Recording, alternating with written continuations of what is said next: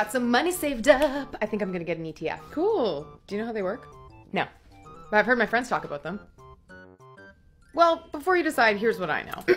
ETF stands for Exchange Traded Funds, and instead of investing in one stock, it's like a curated basket of stocks or bonds that you invest in all at once. Who are you talking to? In Canada, you have to be the age of majority to get an ETF, so in your case, you'll have to get your parents to help you. There's also lots of ETFs out there, with lots coming out daily. So are they a good way to invest my money? That's kind of up to you. Your money, your decision. It's the stock market, so there's some risk involved, and you need to figure out which ETF is right for you. There's also fees, because you have to work with a bank or a brokerage. Yeah, but is it an easy way to make my money grow? Well, how long can you keep this money invested? If you're saving for a trip or post-secondary, you might want to find a more stable way to save. Like, maybe don't rely on an ETF for those short-term expenses. Okay. But hey, it could be a good investment strategy. Just don't jump into any one thing without learning the pros and cons. You've got options, and you've got time on your side. I'll be honest with you, I think I'd rather have money on my side right now.